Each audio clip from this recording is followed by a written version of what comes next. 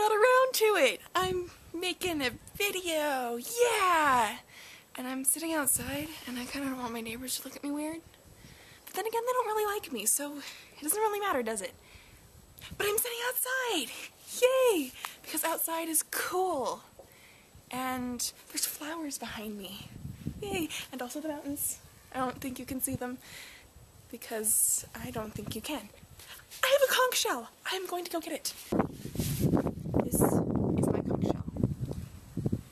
It has a lovely pink on the inside, and it's all like cool on the outside. And it doesn't smell all that bad anymore, because my brother bought it back for me from the Bahamas, which is cool. And apparently they ate this.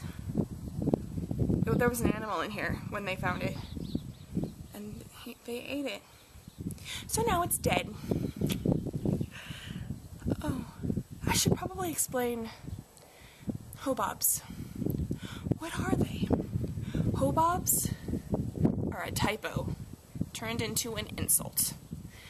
Because it was an insult to begin with.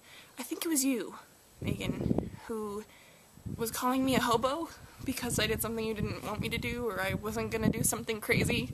You know how you like to do those crazy things and I like to tell you no. Yeah. So you were typing hobo and back to the B. Hobob. Yeah. And that is the story of what a hobob is. And pears is a completely different inside joke, you know? Because that happens a lot. So, that's it. Conch shell.